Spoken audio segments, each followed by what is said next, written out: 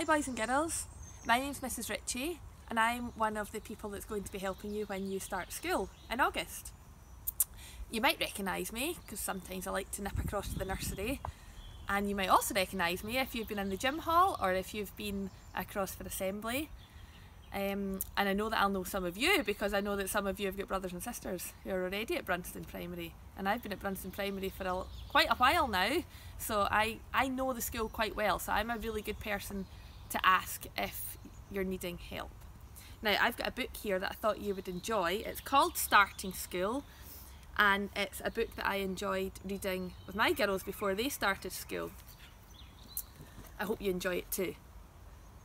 Gavin and Errol and Sophie and Sushma and David and Kate and Robert and Alison are starting school. The first day. The children wait in the playground with their mums and dads and brothers and sisters and a puppy. The bell rings. Gavin and Errol and Sophie and Sushma and David and Kate and Robert and Alison go into school and meet their teacher. They hang their hats and coats in the cloakroom, have a look at the toilets and go into the classroom. They sit on the mat with the rest of the class. The teacher calls the register and collects the dinner money. She shows the children around the classroom and the parents too. In the classroom there are tables, chairs and drawers for the children to keep their things in.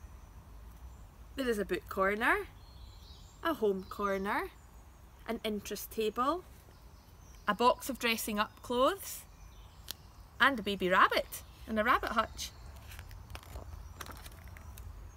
During the morning, Gavin and Errol and Sophie and Sushma and David and Kate and Robert and Alison get used to the classroom, and the rabbit gets used to them. At playtime they go out to play. At dinner time they eat their dinners. In the afternoon they draw pictures, go out to play again, and have singing in the hall. At the end of the day they tidy up, have a story on the mat, put their hats and coats on and go home. The second day. The next day, Gavin and Errol and Sophie and Sushma and David and Kate and Robert and Alison go to school again. In the morning, they do a picture and some writing in their new books. After that, they have music and movement in the hall. Errol's mum plays the piano. At playtime, Robert loses his hat and Alison finds it. Errol bangs his knee and the teacher rubs it better. Gavin and Sushma and David climb in the climbing frame. Kate thinks about climbing. In the afternoon, the children make some models. They show them to the head teacher, have a story on the mat, and go home. The first week.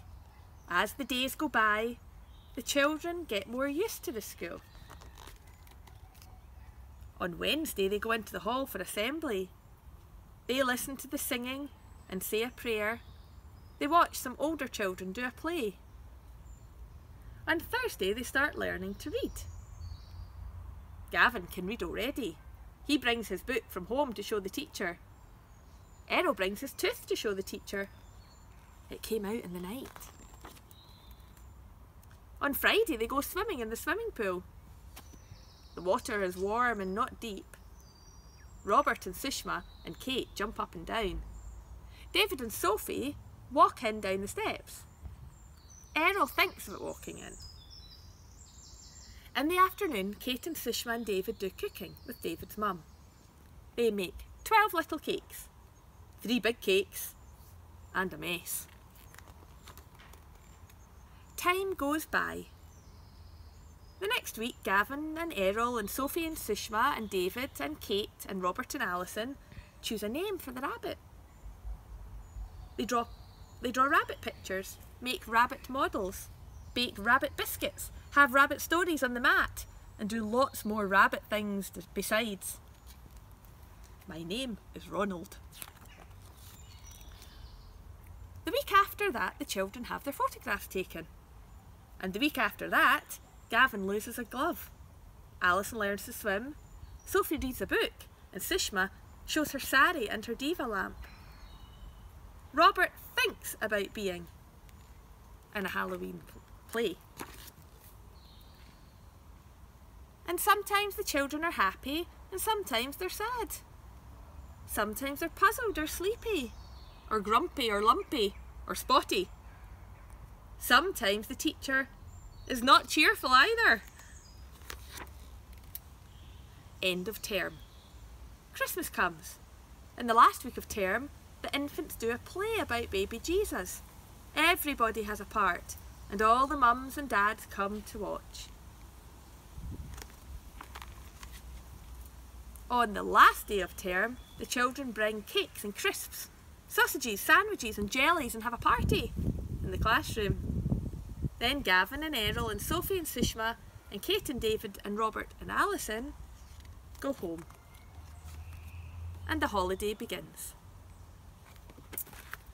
So I hope you enjoyed that book, boys and girls. Looking forward to seeing you soon. Bye for now.